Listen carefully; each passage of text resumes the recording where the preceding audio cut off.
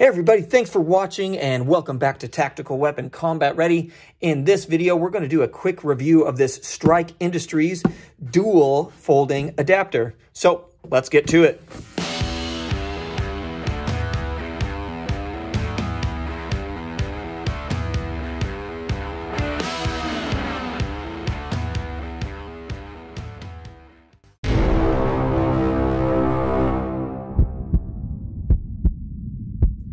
Now, before we get starting on this video, we want to have a quick word from our sponsor, which is refried beans. Refried beans. If you're eating them, you're probably sucking at life. So remember, if you're a loser, refried beans will always be there for you.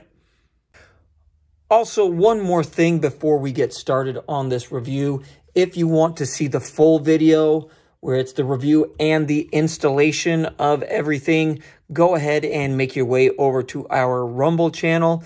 That channel is Tactical Weapon, all one word. I'll provide a link down below to the actual video and also a link to our Rumble channel itself. Let's get started. Okay, back to the review. Strike Industries dual folding adapter. Let's see what we have here. Okay, so I kind of already unboxed it earlier, but we're just going to show you what comes in it. So we have a disclaimer there talking about how don't be stupid and have your gun loaded. We do have an Allen key right there for you. Let's see. And then something, well, let's do this real quick. These, I'm not exactly sure what these are. They're little pads. I think they're supposed to go either on the gun or on the stock here to prevent it when you fold it, to prevent it from scratching up the actual firearm. So I think that's what these are for, but I really don't know. So we'll figure that out later. Then we have this right here. So this is the actual butt stock. This is the arm blade stabilizing brace. So it's cool that it comes with both of them. Most designs like this don't do that. So for the price point, this is roughly between $200 and $250, I think, depending on where you get it from and if you're getting it shipped and sales tax and whatnot. Okay, so that's pretty cool that they include both options, and then you can just undo a screw right here in the back, and then that will take this off, and then you can put this other one on. So that's pretty cool. I'm not sure which one I'm going to do and what I'm going to put it on. Kind of depends on what the ATF is doing with their stupid arm brace thing. So we'll see what I end up deciding to put it on, but I'll put it on one of my rifles here just to get it started so that we can see how it works. Okay, so that's everything you get in the box. Now let's look at the adapter itself. Now this is actually a really innovative design. So if you've ever used, let me grab this other one. So this is a Sig Sauer folding stock adapter. And with this, it only folds to one side. So if you want it, to fold to the left side of the gun, this is how you'd have it. If not, then you'd have to flip it over and then have it in kind of, have this thing sticking up. But anyway, so most adapters don't allow you to just switch from one side to the other without any modifications or any disassembly and then readjusting it. Whereas this one, so you would push down one of these tabs on the opposite side of where you want it to fold, and then it'll just fold to the side. And then you're going to lift up. So let's give you a good view of that. So lift up, and then you fold it back, and then it'll just snap into place. Then if you want it to fold to the other side, again, it's opposite button, and then it'll fold to that opposite side. Then lift up, and goes back into place. And if you want to remove it, you're just going to push both of them in at the same time, and then they come out, and then you can do whatever you want to do with maintenance and things like that. It looks like it screws in right here, and so that means there may be some upgrades that they're going to come with this, maybe some different designs, things like that. So if we look at, like this JMac one, maybe they're going to come up with something that looks kind of like that instead. I don't know. But it does mean that there's going to be different options potentially. So that's pretty cool. Let's see. Let's put this back on. So I think you just shove it in. Let's take a look. Should I? Nope. Yep, you kind of just push it in. All right, there it is. Okay, so that's pretty cool that you're able to just switch it. Super easy. Okay, and then I'd say compared to these two, this one definitely is more innovative, but this seems to be mostly made out of aluminum, whereas this one is steel, so it is heavier.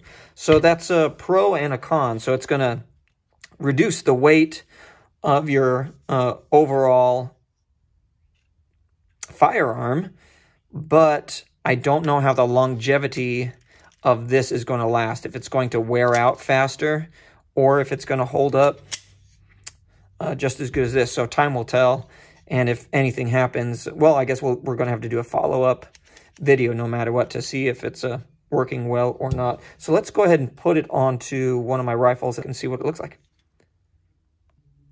So we're going to go ahead and install it on this VZ58.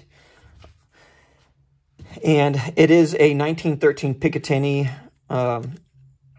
rail adapter, so it just goes onto any type of Picatinny rail. So AK, VZ58, if you have an AR-15, you know, that's chambered in 22, you can put something like this on there, or like the SIG, MCX, Virtus design, stuff like that. So let's go ahead and put this on, and again, it should be super easy since it's just that Picatinny rail. And then again, it does come with its, get that out of here, own Allen wrench here. And then I'm not permanently putting this on, or I'm not planning on keeping it on for a long time on this gun. Maybe I will keep it on, but I'm not going to do any Loctite or anything right now. It does look like they have a bead of blue Loctite on there, but I never trust that stuff since it's all dried out. I don't know how well it's going to hold up or not. So I usually put a little bit of my own onto there. Okay, so there it is. And then let's look and see. So if I wanted it to go to the right side, there it is. Then it locks in place. Lift up. Then I would go the other way. See, I mean, that's just super easy. So depending on what you end up wanting. Oh, sorry. Yeah, it's on the opposite. That'll take some getting used to, I guess. And then it does have a slight downward angle. So if you end up folding it on the side where it is ejecting the spent casing, it's going to allow that casing to eject properly, and it's not going to interfere with that. So that's pretty cool. Let's see, can I grip it? I mean, my finger is touching it a little bit, but it really isn't in the way at all. And then honestly, I mean, for me, I would probably want it on this side anyway. That way it's just easily fold into place right there. So it depends on what you want, but either way, I mean, that's pretty cool. So let's go ahead, let's zoom out so you can see the whole thing. So yeah, check it out. That's pretty cool. And then if you do decide to do it on a rifle, they do have the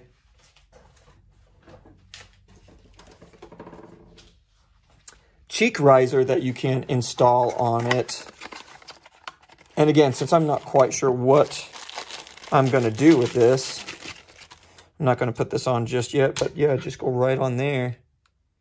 So then you have a cheek rest if you end up deciding to go with the buttstock itself. Let's go ahead and switch this out right now just so we can show the installation of it.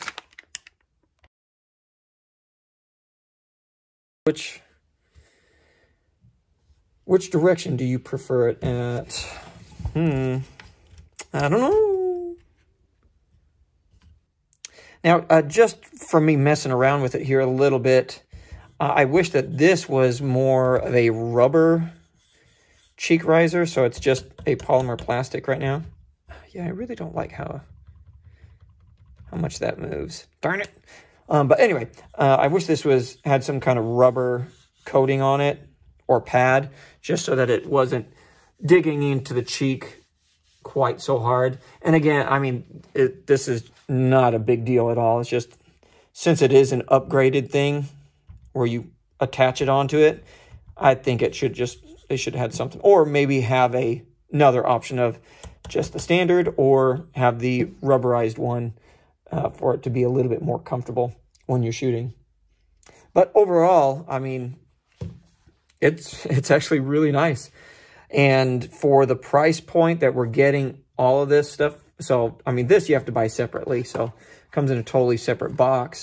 But the fact that it comes with these two options right away, I mean, that's a pretty big deal for me. That way, if you are going the pistol route, you can do that. But then if you end up doing an SBR or wanting to put it on a full-length rifle, you have that ability to just switch it right away, or switch it later on down the road when you're actually ready to do that. So that's pretty cool. Usually that'd be something, the other brands, that would be a completely separate upgrade, and they'll probably get you for, you know, they'll say, oh, well, this extra thing is another $50 to $100 or something like that, you know, so then they'll just get you that way. So really cool that they included both. I'm almost always completely pleased with Strike Industries and what they do. They're very innovative.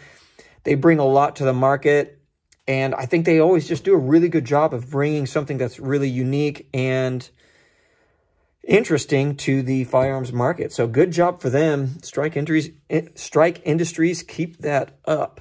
So that's going to do it for this video. Don't forget to like, comment, and subscribe. Also, remember to join us on Rumble. We can do a little bit more on Rumble. So in this video, you may not have seen the actual installation, but hey, go to Rumble. Watch us there. Until next time, we'll see you later.